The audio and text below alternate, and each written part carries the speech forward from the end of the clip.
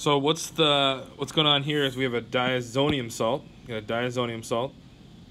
and we have copper nitrile.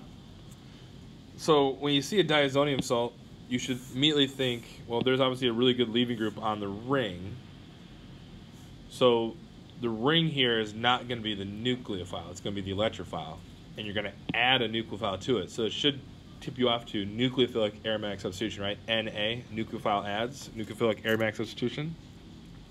So you should also know right away that the product is this.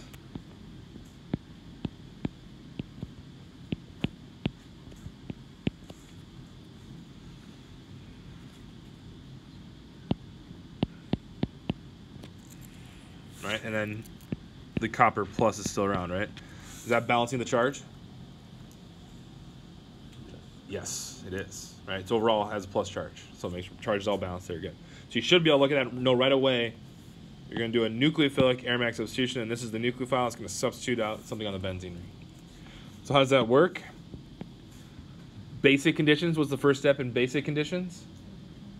Addition, right? The nucleophile adds. We can't do an SN2 because that's an sp2 hybridized carbon. So we do an addition reaction.